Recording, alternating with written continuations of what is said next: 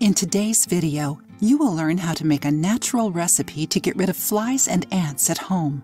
Although we think of them as inconvenient guests, insects play an important role in nature. Instead of killing them, it is better to think of ways to drive them away from our houses or gardens. Ants like sweet things, but this doesn't mean only sugar. Certain flowers and plants also attract them. If you have a garden, kitchen garden, or live close to green areas, you probably know how hard it is to keep ants away.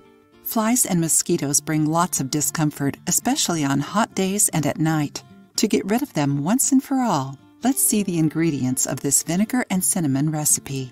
Vinegar has an unpleasant smell that is perfect for shooing insects away. Cinnamon is another surefire ingredient to drive insects away. The smell of cinnamon is very intense and they can't stand it.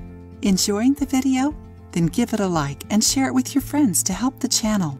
Write down the ingredients of this recipe: 3.4 ounces white vinegar, 10 drops dish soap, 1 cinnamon stick, 1.7 ounces water.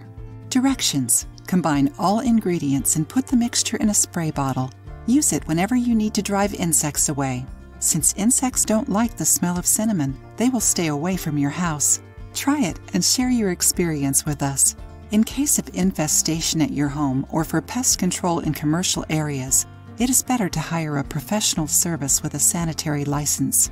These services have the technical knowledge needed to avoid intoxication and environmental contamination. If you liked the video, give it a thumbs up and share it with your friends.